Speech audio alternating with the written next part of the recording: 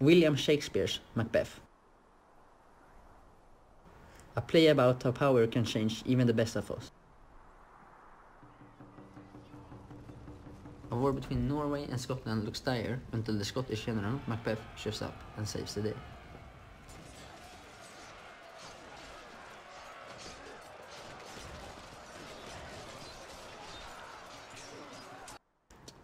Macbeth and his fellow general Banquo were on the way back home after the victorious battle.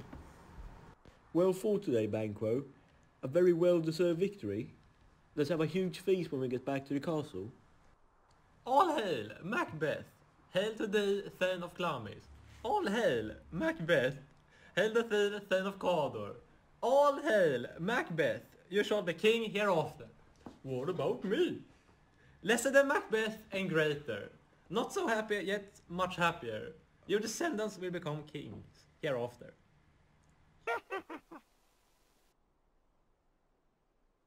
What was that about? You're probably just messing with us, mate. Macbeth, the king has sent us to give you his thanks and to bring you to him. Your real reward won't come from us. The king was happy to hear of your success, Macbeth, and to give you a taste of what's in store for you. He told me to call you the Thane of Cawdor. So hail, Thane of Cawdor, the title belongs to you now. The Thane of Cawdor is still alive. Why are you giving me this title? I don't know if he fought with the enemies, but his reason means he is finished. Let's return to the castle to hear the full news from the king.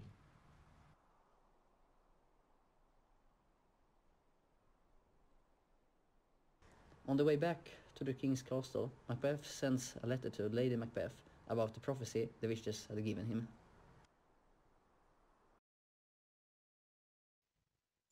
Oh, a letter to me? The witches met me on the day of my victory battle, and I've since learned that they have supernatural knowledge. When I tried desperately to question them further, they vanished into thin air. While I stood spellbound, messengers from the king arrived and greeted me as the Thane of Cawdor, which is precisely how the weird sisters had saluted me before calling me the future king. I thought I should tell you this news, my dearest partner in greatness, so that you could rejoice along with me about the greatness that is promised to us. Keep it secret and farewell.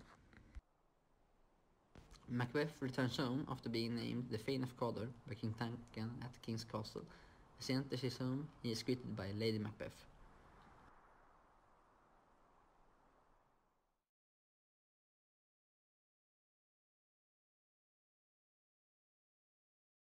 My dearest love, King Duncan is coming here tonight and he plans to leave tomorrow. That day will never come. Greet the king with a welcoming expression. You should look like an innocent flower, but be like a snake. Let me handle tonight's preparation, because tonight will change every night and day for the rest of our lives. You, my dear, will become king.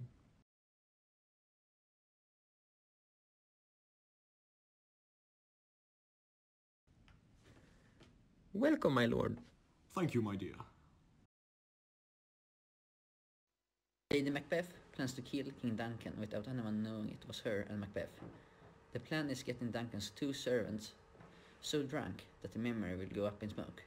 Thereafter, all the blame will be put on them, and the Macbeths won't be suspected.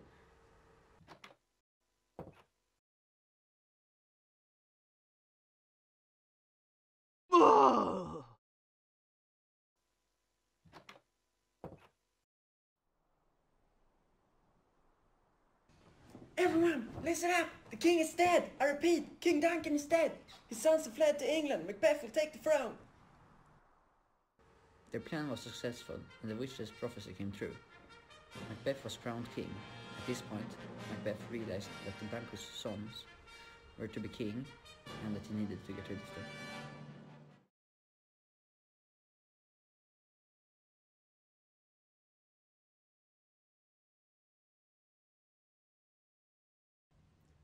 The kingdom's 2 greatest assassins. I want you to kill Banquo and his sons so he doesn't take my throne. As you wish, my lord. They will be dead by nightfall. Alright then, on your way.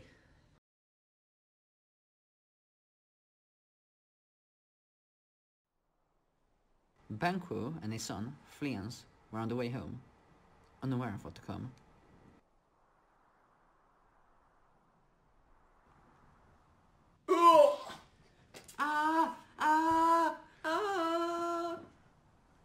In the end, Fleance managed to escape the assassins.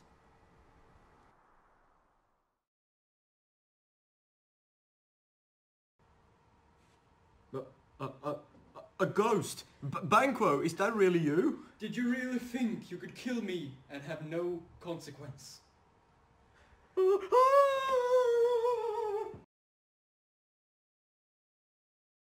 What am I supposed to do? I must never lose my power. I can trust nobody. I need to know more about my future. After seeing Banquo's ghost, MacBeth starts to become even more paranoid and desperate by the minute.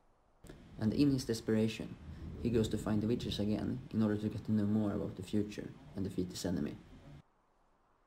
What's going on here, you secret, evil midnight hags? I don't know how you know the things you do, but I insist that you answer my questions.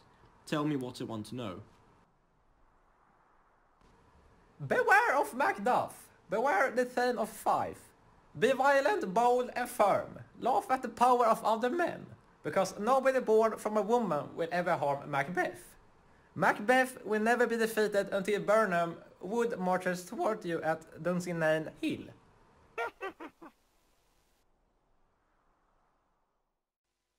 After returning to the castle, Macbeth thought once again of what the witches had told him. He realized instantly that Macduff was a threat and had to be eliminated. Go and kill Macduff. Yes, my lord.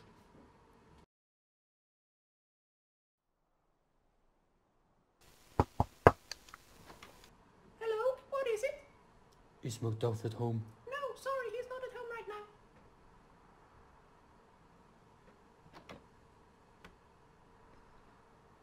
What do we do now?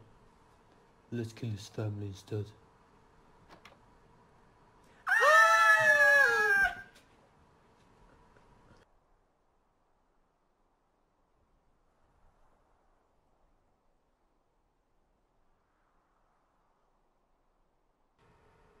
Honey, I'm home.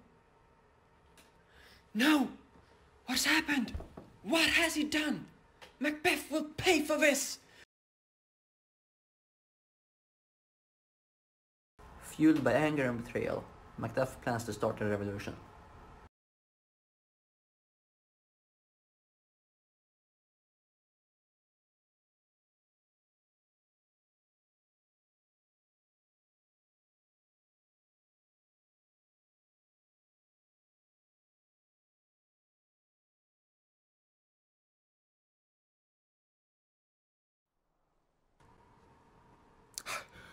My lord, it appears that Burnham Woods is moving towards us.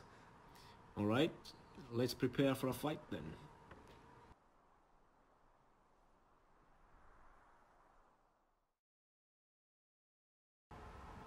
Even though Macduff has the castle surrounded, Macbeth won't give up without a fight. This didn't go as I planned. I'm not feeling happiness as I thought I would. Only guilt. I cannot continue to live like this. Bye, cruel world. To be or not to be. Source Hamlet.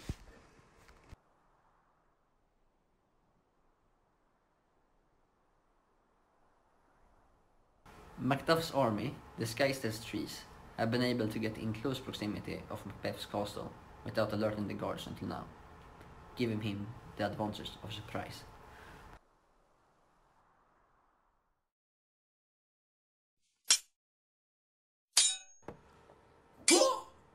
Ah!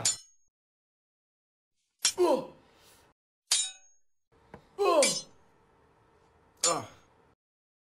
I will never lose my power. Yes, you will. Oh. You will pay for killing my family. Oh. Die. Never. Oh.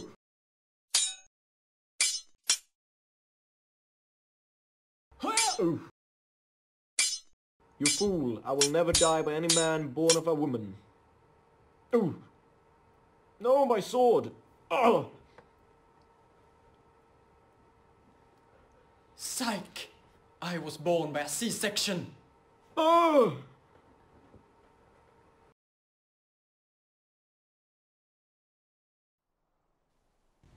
Macbeth's reign was finally over, and later, as the witch's prophecy foretold, Banquo's descendants became kings for generations to come. Beware of Macduff! 3, 2... Nej, jag fick ta inte, vänta. Ja, vänta då. Okej,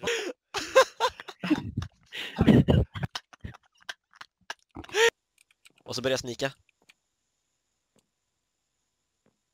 Och mörda skit. Nej men varför pausade du för? Won't come from us. Ross. Hannes? Ska jag säga? Ja, Ja, vi gör dem. Jag fastnar. Sons fled to England and Macbeth will take the throne. How the weird sister has saluted me before calling me. Hurra! Fitta! Beware of the son of... Oh, fuck me.